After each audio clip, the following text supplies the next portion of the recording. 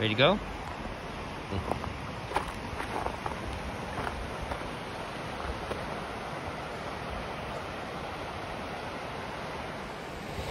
Good morning, welcome to another video here on this Esoteric Circle YouTube channel. Pete and Wanda down here at the Menominee River on a brisk March morning here in 2024. Wherever you are at on your journey, blessings to you and welcome. I want to read a little bit about just some of the definition of Esoteric Circle from my new book, Journey to the Esoteric Circle. It's on Amazon. Pete Ouspensky, in his essay, Esotericism and Modern Thought, really started this, my thinking process about 10 years ago. And he says, the Esoteric Circle is, as it were, humanity within humanity, and is the brain, or rather the immortal soul of humanity, where all the attainments, all the results, all the achievements of all cultures and all civilizations are preserved. Okay, so that's the starting premise there from Ouspensky. And I write this: the Esoteric Circle is a protective, singularly focused clan of Homo sapiens whose cosmic job is to assist in the preservation of the psychological teachings of true humanity.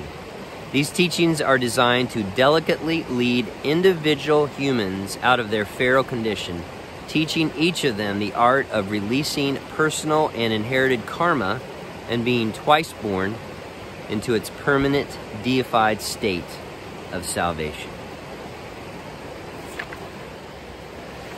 So, you're wondering, what is this Esoteric Circle? You know, as our world, obviously, to me, obviously is descending into chaos, this chaos evidently is pretty normal in terms of the undulations of humanity here on this planet. It's not the first time that this has happened, and it's not the last time.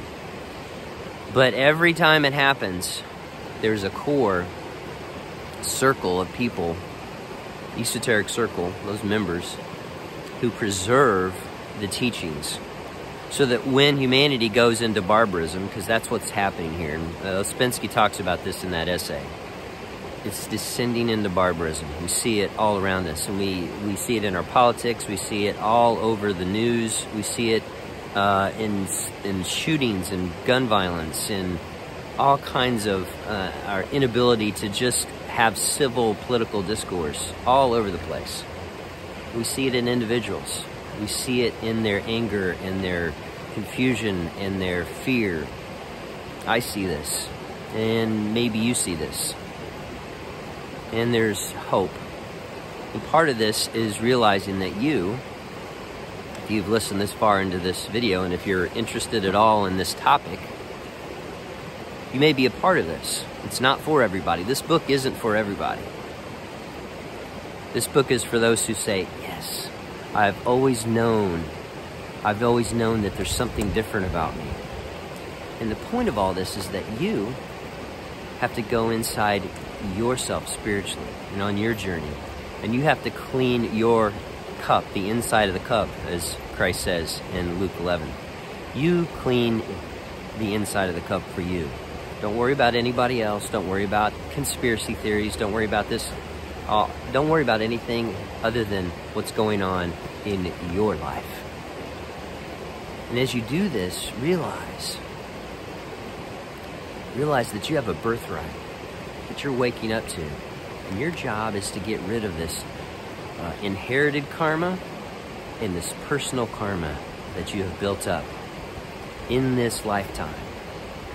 And get to that place in your life where things are new and you're just not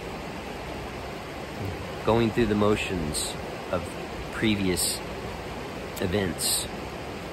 Karma is a big part of it, and it's a big topic in this book. We don't talk about that too much at church, do we?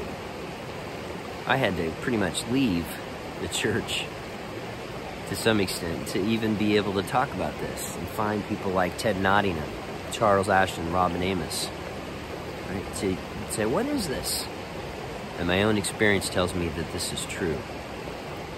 If you're interested in this, not only do we have a book, but we have an online group. So if you're interested in an online group that is a gathering of people for this esoteric circle who are going to help preserve the teachings of humanity as we descend into chaos and barbarism. Let me know. Let me know. Wherever you were at on your journey, you were loved and you were important. And you are important to this world. And your health and anything that you've ever been through, that matters. And being able to release that on the cross as we enter Holy Week next week, 2024, we reach toward Easter, this resurrection. This resurrection is for you. The cross is for you. Golgotha is for you. It's all about you. Christ showed the way, but you have to do the work. Blessings.